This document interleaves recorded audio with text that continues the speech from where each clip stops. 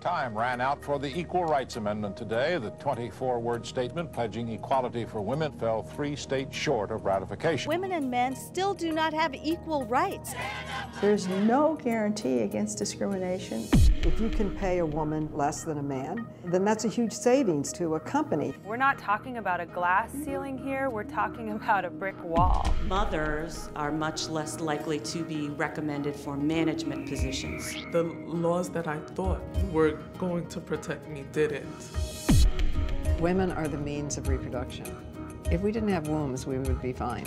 We thought that the birth control issue was settled. It is far from settled. Because our reproductive destiny is our economic destiny. It will affect our health outcomes and our economic outcomes for us and our children for the rest of our lives. How can it be our country has more homeless women and children than any other industrialized nation?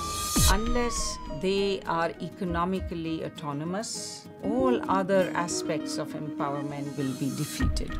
He pulled a gun out and he held it to my throat and he told me that I was going to die that day. The police do not respond sometimes to violence against women in the same way that they respond to other crimes. And we're being arrested at greater rates than we used to be arrested for. We have something like 35% of all the female prisoners in the world.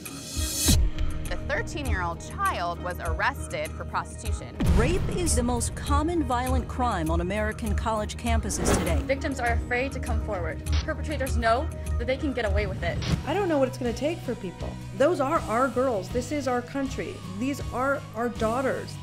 This is why it's very important for us to be aware of who our lawmakers are and how much they're prioritizing women.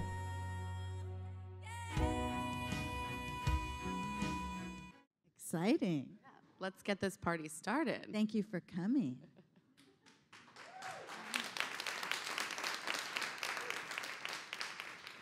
So just to start off, what drove you to make a film about gender inequality?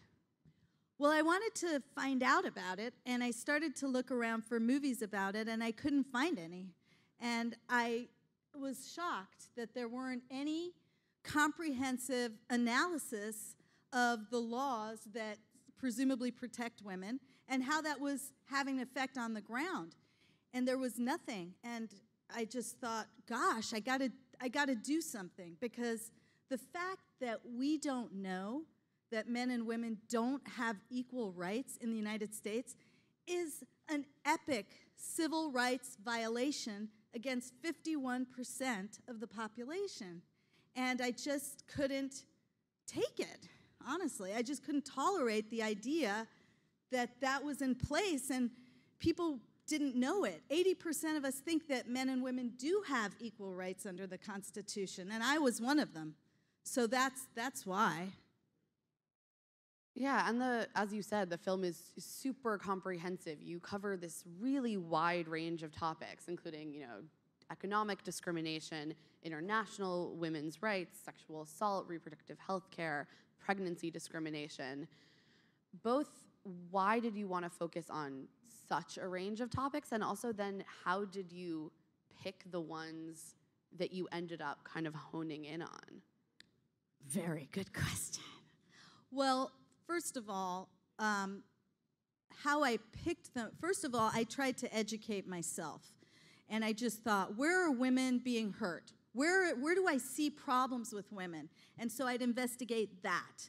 And when I finished the years and years of this, I had 26 different bins that had categories that I was looking at. Let's say immigrant women's rights, Native American women on the reservation.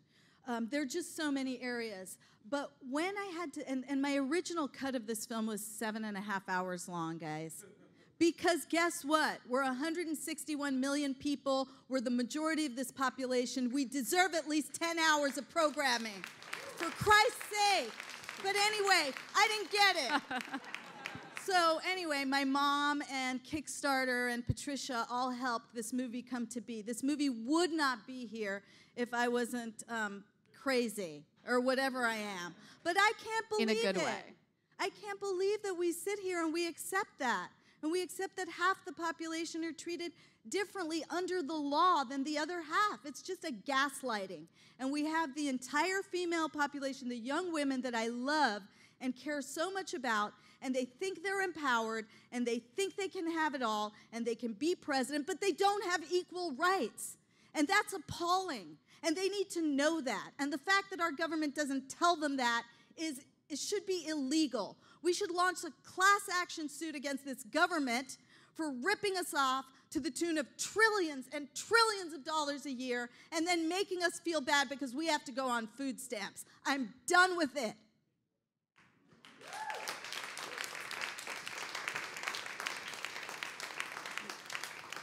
And obviously a huge focus of the film is on the Equal Rights Amendment, or because the ERA. It's the solution. Okay, so for anyone who might not exactly understand what it is, can you just give a little background? What is the ERA at its core? So our Constitution was written in 1787, at which point women were chattel, which means they were property. In fact, the legal model for wives was what they used to create the legal model for slaves. Okay? So we were chattel. In 1920, we achieved one right, and that was the right to vote. We have achieved no other rights in the Constitution. Do not be misled. Do not be gaslit. This is not empowerment. This is collusion. This is a ripoff. This is a civil rights violation. We don't have the same rights in the law, so when the Supreme Court looks at cases where women are being discriminated against, it all falls away because there's nothing there that they can point to. So we have to stop blaming, although in the film I do take great exception with several of the Supreme Court justices. We have to stop putting the focus on that and put the focus on the Constitution, because the Supreme Court is there to interpret the Constitution. And if it's not in there, what are they going to interpret? So we need women to be in the Constitution, people. That's it. It's simple. It's basic. It's plain. What it will do, now that's another story. And we don't know exactly, but we know that when slavery was abolished, it took a long time to get to this point. Well, maybe it's going to take a long time for women to crawl out of the hole that we're in. But without this basic fundamental law, the hole will only get deeper and darker, and the planet will only continue to spin off its axis.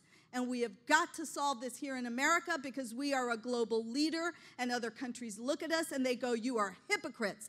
Why do you tell Afghanistan and Iran and Japan to put legal equality for women in their constitutions, and you don't do it in your own? It's a disgrace. It's a national shame, and we should all be up in arms. It seems like having something like the ERA in the Constitution wouldn't be politically divisive. You would think. Right, you would think. And you go into in the film a little bit, you go into the history of when this became a partisan issue. How did that happen? Well, Ronald Reagan turned it into a partisan issue. Up until that time, actually the ERA was a Republican issue first, then it was a Democratic issue, back and forth. My point is this: our civil and human rights cannot be a political football.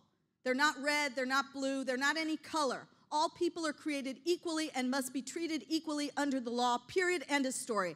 I don't care what party you're in. I don't care who you represent. If you do not, as a legislator, stand up for all women right now, we are voting your ass out.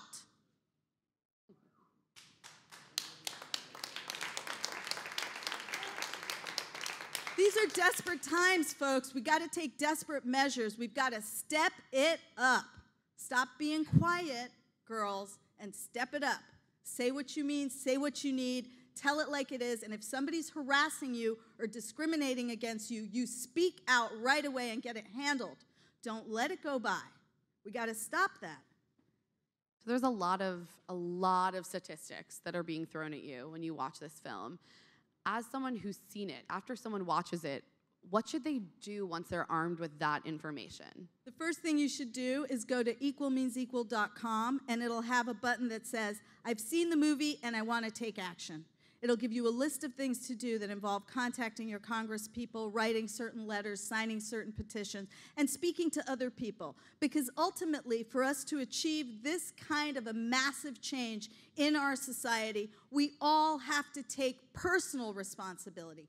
I will tell 3 people today that women do not have equal rights, and it's wrong. We each have to take that stance, and I'm speaking to the men here today. We, women, have been a part of every civil rights struggle in this nation. We have helped everybody. Now you guys need to help us. We are asking you for your help. We are requesting politely your help. You have the power. You have the capital. We need your help to save the planet. We need your help to bring balance to this society and to the world. And there are so many, many men of goodwill that agree that men and women have equal talents to offer. I implore you to stand up for the Equal Rights Amendment. It's your mother, it's your daughter, it's your wife, it's your lover. It's all of us. We're a human species. We're not us and them. We're all together, and we have to make this work together. Children being raised in our society are not just being raised by mothers. They're not just being created by mothers. They can't just be paid for by mothers. Our corporations need to understand that if they want workers in their offices, they need to provide for women that are creating the next set of workers. Not just kick them out and say, oh, you're pregnant? Oh, well, get out of work for a year. How are they supposed to pay for that? Who's paying for this child care? Why is that our responsibility and only ours when boys are born, not just girls? It's not okay. Everybody's just sitting around like it's okay. Well, it's not. Hey, it's not okay. So I'd assume that you see your film as sort of a call to action for all of us. Listen, I'm an actress. I've been an actress since I was 7 years old. I didn't come into this to make a movie about this huge thing that took 8 years of my life where I didn't get paid. I did this because it has to be done now, guys. It has to be done now. This isn't a movie. This is a movement. This is a tool. I want people to use it. I want them to educate other people with it and themselves with it, and I want them to take some action and stop being complacent and stop looking at things like, I don't know, like clothing or twerking or Tindering or whatever the hell is going on out there. That's beside the point, because empowerment is subjective. Power is objective. Let's take an objective look at the society and see we are not in power. There is no area in American society where women participate at a level of 30%. Come on. I'm sorry. No, it's good. I appreciate the passion, right? Like, these are really, really, really important issues. Yeah. And a big takeaway for me watching the movie was that we really need change at the federal level, not in a more piecemeal way. At the state level, why is it so important that we get something on the books at the federal level? So when the ERA failed in 1982, there were millions and millions of women that had been marching and working on this for decades. And what they did was they said, okay, they're not going to put it in the Constitution. We're going to find workarounds. And what we are sitting in now is a series of jerry-rigged workarounds with loopholes the size of the Lincoln Tunnel that anybody with a law degree can get through and discriminate. So states, laws in states can be changed. They can be changed depending on who comes in. They're statutes, so they're voted on depending on the flavor of the month, the political flavor of the month. Women's civil and human rights cannot be at the mercy of political cycles any longer. We are not a football. We are a majority of this country, and we deserve to be treated equally under the law. And that's why we need it in the Constitution, which supersedes all state laws, right? So we have, right now we have 22 equal rights amendments operating in various states in the nation. And what we've seen is by doing studies of cases where women take sex discrimination cases to a state with no ERA and a state with ERA, there is a vast outcome difference. So in a state without ERA, a woman who brings a sex discrimination case has a 50-50 shot at winning her case. In a case with ERA, she wins at 80% of the time. This is a vast difference. What the ERA does is it compels our government to use a higher level of scrutiny. Right now, in the area of sex discrimination, we are using what's called intermediate scrutiny, which was created remarkably, unusually, just for us. And let me tell you, it doesn't work, okay? We need strict scrutiny like is used in race cases, like is used in national origin cases, like is used in religious cases. And when we get the ERA, that is what they will be compelled to do. So the difference will be that if you bring a sex discrimination case, let's say against Walmart, right now, Walmart can drag that thing through the courts and has for over a decade because they simply have to prove they did not intend to discriminate.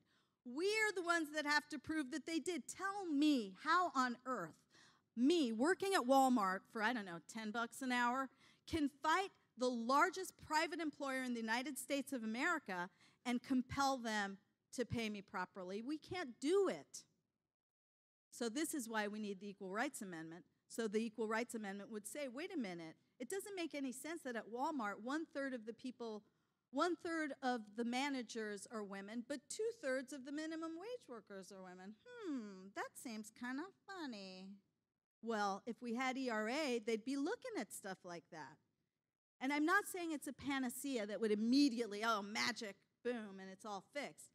But you got to start somewhere. It would give women an easier way to hold these larger institutions accountable. That's correct. Yeah. And how do you think the message of your film kind of plays into our current political climate?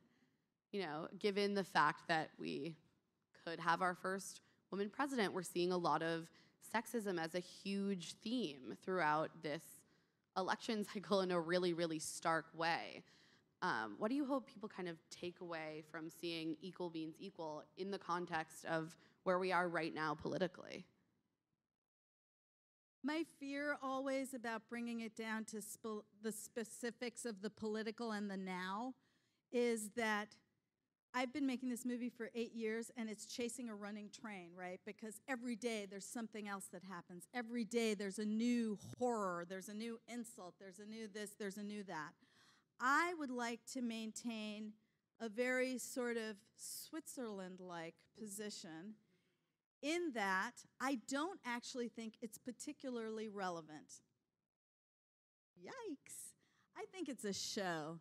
I don't buy it. I think it's all a show up there. We got to do the work here, down here, where we live, where we get those $8 paychecks. And we got to get enough of us talking about it, like Occupy, like Black Lives Matter. This is the same movement. We are all part of the same movement to demand that America live up to its principles and provide Americans with a living wage and a nice life, not a life like we're all living today. So I think they're all connected, and I'd hate to just parse it out and go, oh, Hillary, oh, Trump, oh, whatever. No, this is 200 years. This is 200 million people we're talking about. I could give a rat's ass who's sitting in that house. I want action now. I want to see kids getting fed. I don't like that 1 in 5 American children doesn't have enough food to eat. They're really, really upsetting. We're the richest country in the world. It's not okay. That's it. It's not. And so at the grassroots level, you know, we're hearing all these things. We're having this discussion right now. When all of these people leave this room, like, what can we do in the immediate to start addressing this stuff? Well, obviously, I would love you to watch my film, Equal Means Equal. It's available on iTunes starting September 6th and on demand. I would like you to then host a house party and invite some friends over. And if you go to Equal Means Equal and say, I'm going to do a house party, I'll send you a kit. And then you can do all the things that I'm saying in the kit with your friends. And then they can maybe have a house party. And you can rent the movie, I think, for $4.99. So, you know, let's just get the word out there, get these action items handled. There's a big list of them that you can do. And tell 3 more people. Because when we have this big of an information vacuum or an absence of the proper information, it's not going to get handled unless all of us just step it up and be like, you know what? We don't have equal rights. And you know what? People are going to tell you you're wrong. They're going to tell you you're crazy. They're going to tell you we've had these for decades, blah, blah, blah, blah, blah. And then you're going to point to it and say, no, we don't. We don't. And that will be very, very, very powerful. And I guarantee you we'll get this done. If we all do that, we will get this done. Because this is just an absence of knowledge. This isn't that people believe this. I don't think people believe that men are better than women or should have more rights than women. It's an oversight. The gay movement leapfrogged over us. Now we got to leapfrog back, get our shit handled. It's okay. So on that note, I actually think it's a perfect time for us to throw our weight to the audience and see if they have any questions for you. Hi, how did you go about selecting who you wanted to interview, and what was kind of one of the most rewarding interviews conducted, or anything that really stood out to you? How we conducted the interviews was we would look at a certain area, let's say it was pregnancy discrimination, and we would start to research who were the experts in that area, what were cases going on in that area, and we would just start calling them and asking for interviews and so on. And believe me, it was tedious. It was long. It was why this movie has never been made, because nobody wants to make a movie like this. It's arduous. But I tell you, what I learned from these women, my heart was broken so many times, it was like Humpty Dumpty. I spoke to women. Our DP's mother was murdered in a domestic violence incident on the night of our DP's wedding. She had to run out of the room while shooting. Every other woman in the room had been raped or beaten. I had 8 social workers in Ann Arbor that had to handle the people that had PTSD after watching this movie. We had a stack of questions from the audience we had to give to the police department. This is what we're dealing with.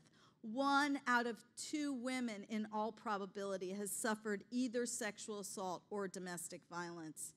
These are the statistics. This is the hidden elephant in the room. We got to start talking about it. Hi, this is super important. How do we change the standard of scrutiny that's applied to these cases?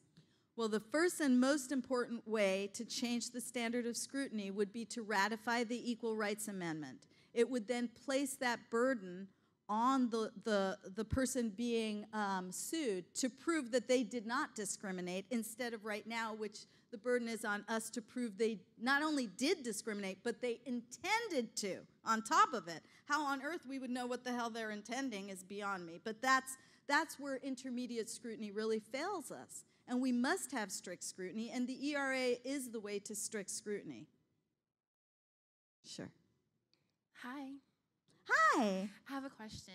How do you teach men and women about equal rights and feminism? Because it seems like it's always like a negative attachment to it when you talk about equal rights and feminism. So how do you teach people who really don't understand it what it really means? That's a great question. I took a class at Santa Monica Community College, and I gave them what I called ERA University. The first question I asked to the men was, "Are you a feminist?" And they all said no. And they were like, not only no, but whoa, don't try and call me that. By the end of the class, every single one of them was a feminist, a proud feminist, because they understood the meaning, which is simply human rights for all people. A feminist is somebody that believes that human and civil rights should apply to every person, not just men. And that's all it means. And we have to, I guess what we have to do is say to men that are nervous about this is, we're not trying to take from you. We're simply trying to join you.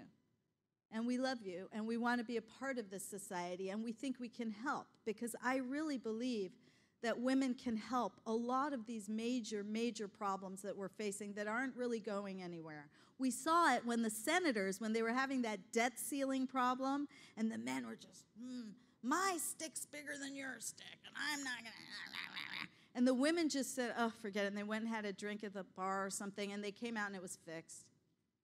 And the Republicans and the Democrats. I mean, that's how we are. We will fix it. We fix it. Let us fix it. Okay, I think we have time for one more question. Hello, right here. So you were speaking earlier about how when women get abused, they should speak out so the problem can be handled and settled immediately. So I wanted you to say some, because you're so passionate, I wanted you to say some words to women who have been abused, who feel that they can't speak out, because in media, when women do speak out, their accusers get like a month in jail and nothing happens to them. So upsetting. and so true. And I'm scared to tell women that are being beaten to do anything to put their lives in danger. But I would ask them to write to me. I'll see what I can do. I would ask them to try and find a safe person to speak to about this. I know. Okay, there's a program called SART, Sexual Assault Response Team. It's in all the hospitals in New York, and I know the ladies that work there. They're incredible. If you manage to get yourself to one of those places, they will help you. They will make sure that something is done. As far as the domestic abuser getting out of prison so quickly, again, ERA, ERA, ERA.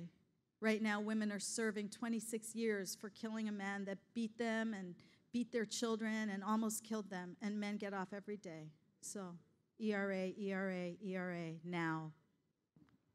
So I think this has given us a lot to think about, and yeah, everyone should see equal means equal. See it. Thank you so much for joining us here at Build. Thank you.